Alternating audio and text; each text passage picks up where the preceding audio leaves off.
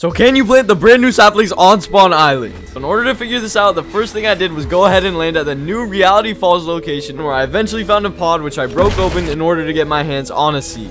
After that, I found and threw my seed into a tent and went back to the lobby where I queued up for my next game. In that next match, I landed on the east side of the map right next to Spawn Island, where I found myself another tent and I quickly took out my seed. I then hopped into a car and began towards Spawn Island, hopping in and out of the car to make sure it didn't sink. I eventually made it to the storm wall and the car magically started levitating and put me in first person. I didn't think I was going to make it in time, but finally the car started falling back to Spawn Island. I jumped out and rushed to the shore where I found a good spot and I pulled out my seed, and lo and behold, it actually ended up planting and it sprouted. Subscribe to Aid for more.